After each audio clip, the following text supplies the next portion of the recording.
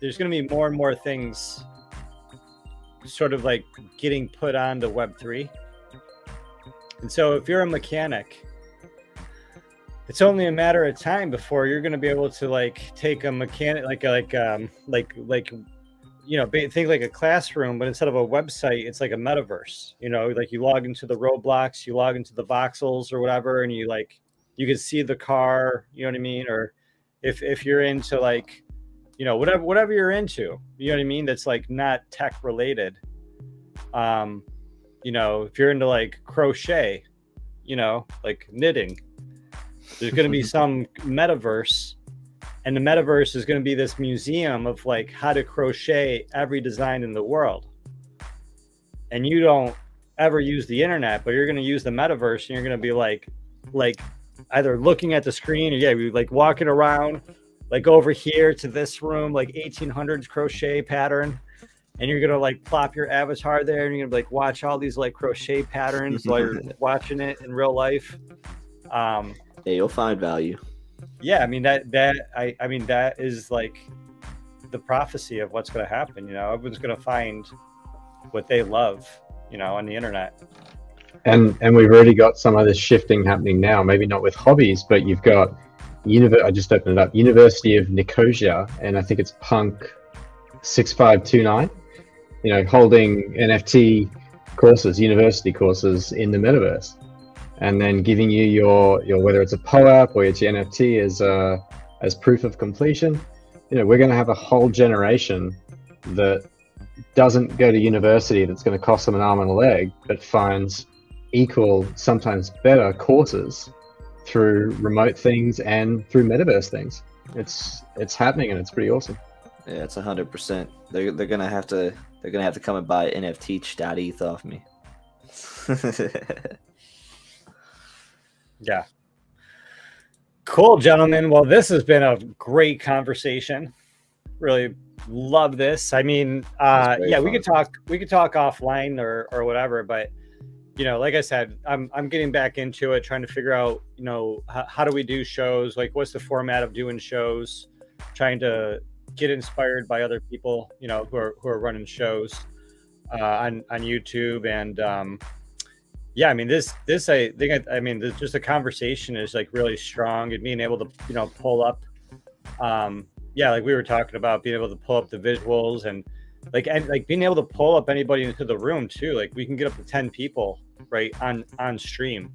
Oh, that'd be awesome. So I know, right? Like any event.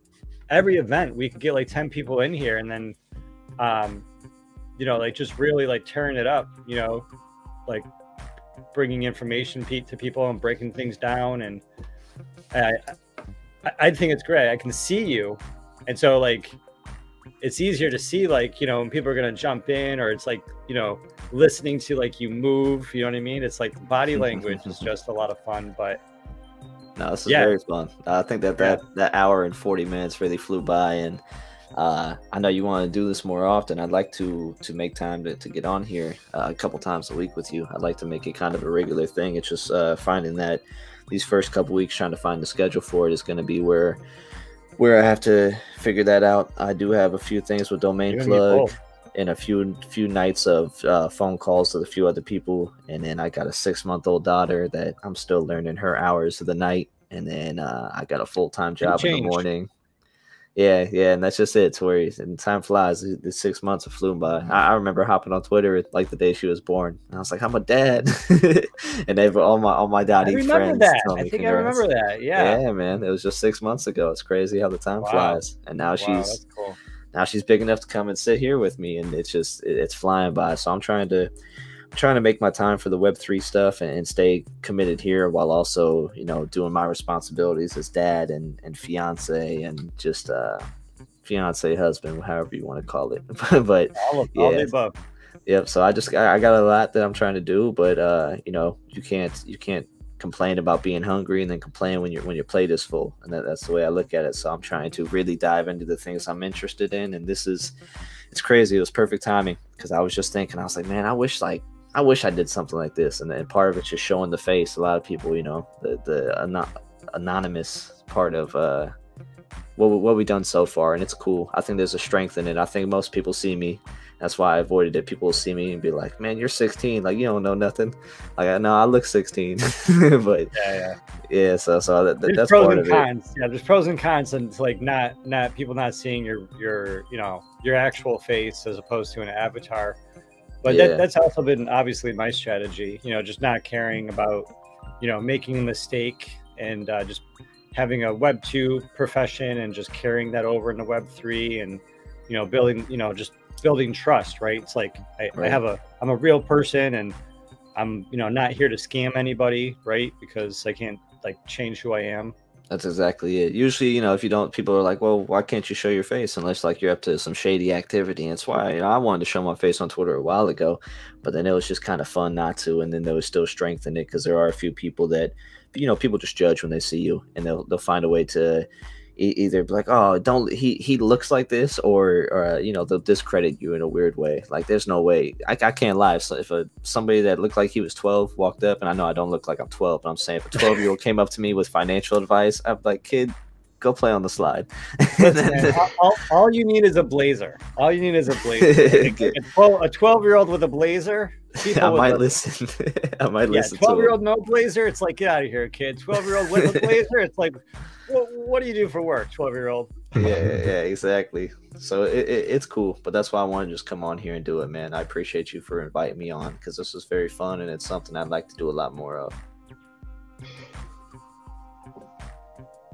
Yeah, I think that we're also coming out of what is a history in crypto of saying, I need to be private. I need to keep my identity private, and a lot of us are coming to terms with the fact that not only is your .eth showing your wallet, but you're now able to come out and you're getting to do these IRL events. And it's hard. And even the people that came in 2020, 2021, they got told, don't show yourself. It's risky. So I think we're all finding our voice, and I'm finding my voice in how I want to show up, what I want to say. And now I'm showing my face, and that's uncomfortable. But it's all good things, and I think we're in the right industry, and I think we're on to the right things. Yeah, just the show, bringing back the show, it's just, it's weird because I was like, oh, I've been thinking about it for like weeks. I was like, no, I've been thinking about it for months. No, I've been thinking about it for years. No, I've been thinking about bringing the show back since the day I did the last show, right? Because I wanted to do a show every day. And I just putting it off after, weeks, and putting it off for months, and I guess putting it off for years. And just with the building and just everything happening, and I'm just gonna go live. You know what I mean? So yesterday it was I just went live and invited whoever was up, and today just going live and inviting whoever's up, and it's just having these conversations, just having these conversations and connecting with people. Yeah, but I want to figure out the formula so it's like consistent, and we could build something. But yeah, one day at a time. We'll figure it out. We'll get some feedback. Most definitely. I would call it a success, man. I think that the hour 45 flew by. I had some fun. Got me in the loop with a few things, and I missed the ENS show that I was very, very upset that I missed, and I feel like I at least got a piece of it, and you kind of brought me up to speed. And I'm sure people that watch us back, and maybe ones that made it here live, that they feel the same, and especially the ones that don't even know what ENS is. Go find out what ENS is. Hop on Twitter, type in .eth, and see what pops up. You'll see. Check out domain plug. Yeah. See, we need to hire this guy. They need to switch our spots. He put the plug in the thing. He keeps plugging the plug.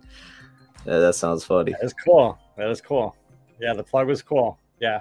I'm gonna go. You guys gotta go mint. Are you guys gonna mint any of those NFTs? I'm gonna go and check it out. It's getting a little late for me. I gotta get ready for the work day in the morning. You have like 7 days or something. So like no rush or anything. Yeah. I'm gonna get a hat too. I'm gonna go and give myself a hat. Yeah. That way I can be on the show with you instead of wearing a Browns hat. That's not very, very winter like. Right. All right. Well, excellent, gents. Well, we'll reach out again, and we'll do this again. And until next time. All right. Thanks, you guys Gary. have a great night. Thank you. Talk to you guys later. Good to see you, Gweiman. Bye. See ya. Money, I get that money. I get that money, yeah, I get that money. I get that money, yeah, I get that money. You can't take it from me, but it can get early. Don't play with my money.